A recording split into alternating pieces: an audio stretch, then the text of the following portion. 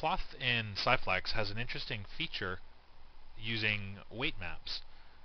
If you look into your object selection clusters folder, you'll notice that you've got a cloth cluster, and in that cloth cluster, I can say that twice or three times, is a mass map and a stiffness map. And if you were actually to select them right now, they're all just solid blue, so they have a full 100% intensity. If we have a look at the other map, the stiffness map, oops, I should have actually selected that. I'll press W and just have a look at the map. Again, this too is 100%. What's happening, these maps are actually being multiplied, or they're multiplying many of the effects set in the cloth property page. Things like stretch stiffness, shear stiffness, bend stiffness, etc. They're all modulated by this weight map. So if I wanted to reduce springiness in certain areas, I could actually start to reduce some weight. So maybe what I'll do is around the crotch area I'll reduce some of the springiness. So I have to go in and actually get the map. I need to call it up so that XSI knows I'm working with it. So under the cloth menu, I'm going to go in and pull the spring map, make it live. So get the spring map. So the spring map is now my current map I'm painting on. And if I press W, I'm going to hit Control W and just take the values of my paintbrush down a little bit, so I can kind of layer it up. And around this midsection here, we're going to give them kind of a bit of a more solid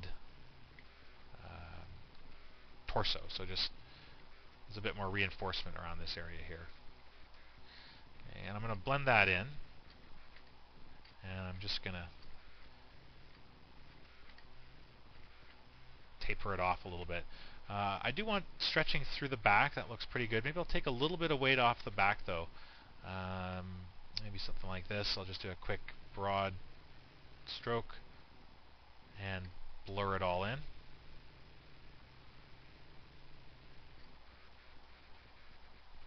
Okay, so it's a bit looser through here. A bit looser there. Maybe in the chest area as well too.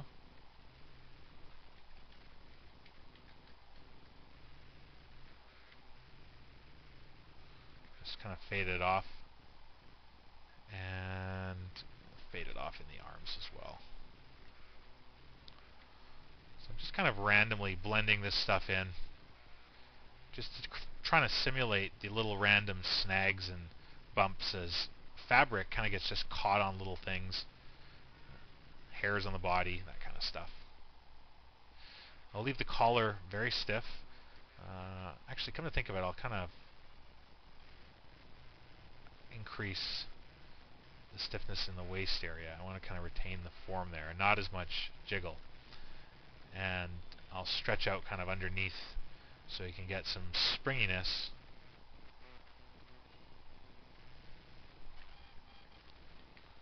Just smooth that all together around the quads, and maybe a little bit of extra spring in the calves.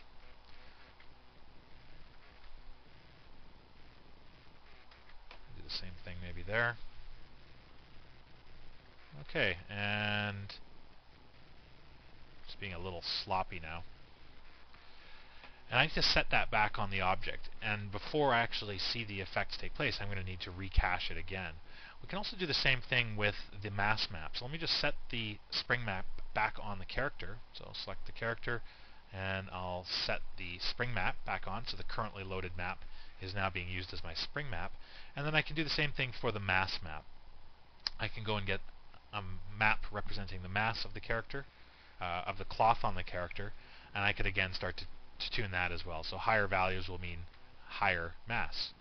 So I might want to decrease the mass a little bit, kind of around the sleeves, kind of have it a little bit looser, and maybe a less mass maybe around the lower legs. Kind of blend all that together.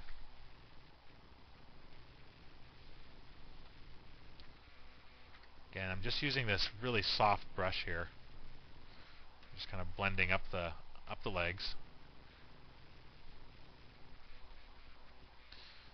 Okay, that'll work for me. I need to set that back on the mass map, so I'll set the mass map.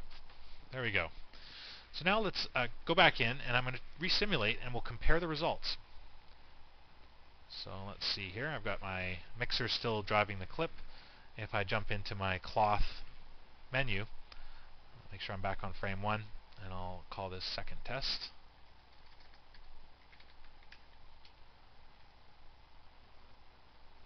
Stand and cheer, that looks good. I don't need to change any of the other values here. Perhaps I could actually push the external envelope a little further. Let's say a value of 0.09, and maybe try and decrease the size of the internal envelope a little bit. Maybe that'll help the shoulder area. We won't work with the stickiness yet. Damping looks pretty good.